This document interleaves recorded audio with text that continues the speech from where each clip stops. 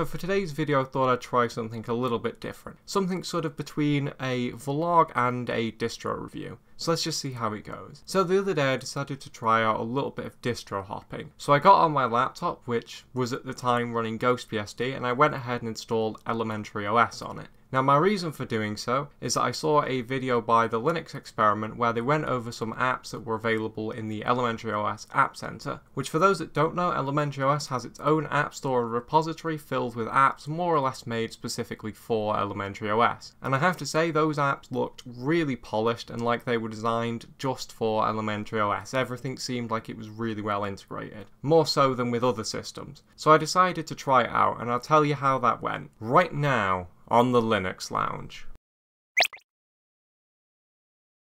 So I have to say at first I was actually kind of hesitant to try out Elementary OS. I haven't tried out an Ubuntu based distribution in years, especially not on real hardware. The reason being, it's not that Ubuntu is bad, I just haven't found any Ubuntu based distributions that appeal to me. But I decided I wanted to try out Elementary OS because I really like the idea of having a clean operating system where everything just works and is designed to work together, which is part of why I like Solus so much. Everything just works. However, despite my enthusiasm, there were a few things that worried me about Elementary OS. One is that it's based on Ubuntu, and two is that it's based on an older version of Ubuntu. Those two things had me worried because I generally like to have newer package versions, which sadly Elementary OS didn't provide, but more on that later. So after I decided to install Elementary OS, I went ahead and wrote the ISO from the website to a USB and installed it on my laptop. The installation process worked perfectly and was totally seamless, as I would expect from an Ubuntu based distribution. All of my hardware worked great, and I was pleasantly surprised by how well everything worked, even despite my lower end hardware. Now, one of the things that Elementary OS is really well known for is being a really visually appealing distribution, and I have to say it really is. It's very unique and attractive, and it's honestly probably prettier than even, say, Mac OS for example. Another thing that I find impressive about the aesthetics of Elementary OS is just how consistent everything is, especially if you stick to the curated apps in the Elementary OS App Center. Elementary has to be one of the most consistent Linux operating systems I've ever seen by far. Although I do have to admit, the minute you start installing GTK and Qt apps, that consistency does fall apart a little bit, but that's to be expected. It still does look somewhat consistent though. I suspect the reason for this consistency is because Elementary OS have a sort of quite in-depth design guidelines, which is definitely something I'd like to see more projects implement, as the results in Elementary OS are spectacular. Another thing that I want to talk about that's amazing about Elementary OS is just how high quality all of the software is.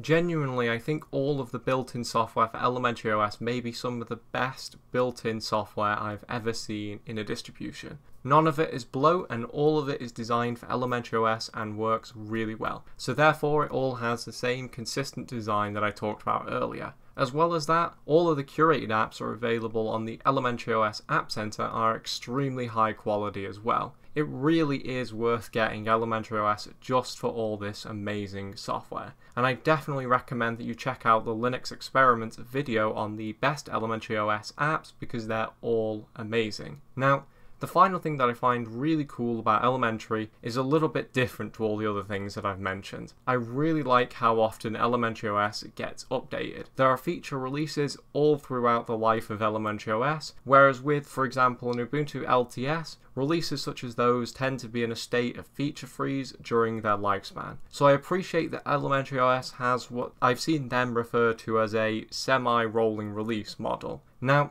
with all of that positive said about Elementary OS, I have to ask myself, will I continue to use it on my laptop and switch to it across all of my devices? I'm gonna have to say no, but maybe it's more like not just yet. Now, I have to say my problems with Elementary aren't really to do with Elementary itself. It's more just problems that I have with Ubuntu-based distributions generally. My first problem is that packages tend to be really out of date, which from what I'm told isn't a problem anymore on Ubuntu 20.04, but since Elementary OS is currently based on 18.04, it's a problem for now. But I'll definitely try Elementary OS again once they update their base to 20.04. Although with that being said, though the packages in the Ubuntu repositories are out of date, the curated software is fully up to date. So if you're only really interested in that, Elementary OS still might be a good choice for you. Another thing that I find a little bit inconvenient about Ubuntu-based distributions is that I had to add several third-party repositories and install several deb packages to get all the software that I wanted, which isn't a huge deal, I guess, but it's a little bit of a far cry from something like Solus where everything I need is just available in the default repositories. But I suppose that third-party repositories do have advantages, so I guess that's not a huge complaint that I have. Now, the last complaint that I have is probably going to be quite a divisive one, since it's both a huge positive of Elementary OS as well as a negative to some people. And that complaint is that Elementary OS really isn't customizable. Even basic customization like a dark theme is missing, although apparently a dark theme will be added in the next release of Elementary OS, so I'm definitely excited for that. Now, this lack of customization is probably going to be considered a good thing to some people, because it means essentially you can put Elementary OS on a machine and just get on with what you need to do without having to worry about customizing things. But personally, I do like to have a little bit of customization. Now, this lack of customization wouldn't be that much of a problem, but some of the defaults in Elementary OS are kind of weird. For example, the window button placement by default is very much unlike Windows or Mac OS, which it's fine for an operating system to do its own thing, but maybe it'd be good to have, for example, an option to change that. Now, I don't know, I really don't want to complain about Elementary OS all that much because, to be honest, I don't want to give the impression that I have a problem with it in some way, because I don't. It's a fantastic distribution and I'd highly recommend it to anyone who's looking for a simple and easy to use Linux distribution. I really like how polished it is, and maybe in a release or two's time, it might become my daily driver, who knows. But with that said, this has been a little bit of a strange vlog type video, and I thank you for watching it, and I will see you in the next one.